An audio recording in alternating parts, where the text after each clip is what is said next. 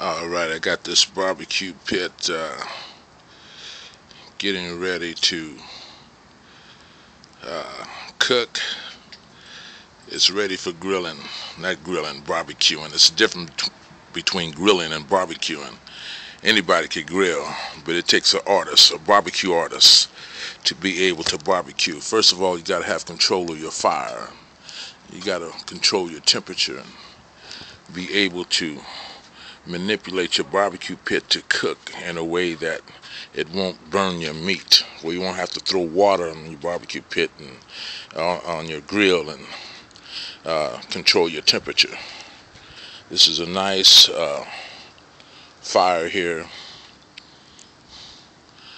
See the smokestack? That's when you really know it's good and it's cooking, and you got smoke coming out your smokestack real good. You got smoke coming out the side here. I got it just cracked just a little bit to keep all the temperature on the inside, and it's a steady flow of heat going through, not only going through the barbecue pit, but the smoke is going into the meat. I have on here today 2 Texas tri-tips and some bourbon ribs.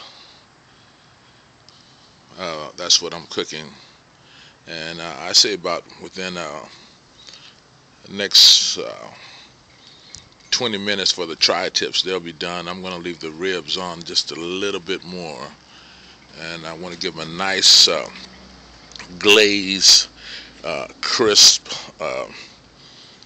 finish to them, to where they're not really burnt on the outside, but just a little crisp. Look at that fire. That barbecue pit is really cooking, smoking more than a crack addict. Look at that. Oh yeah, that meat's gonna be good. That smoke is going all into the meat.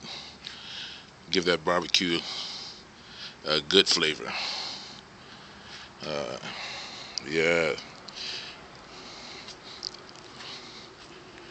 You're watching YouTube, Big Mo Grill, and this is the way I do it. See, anybody could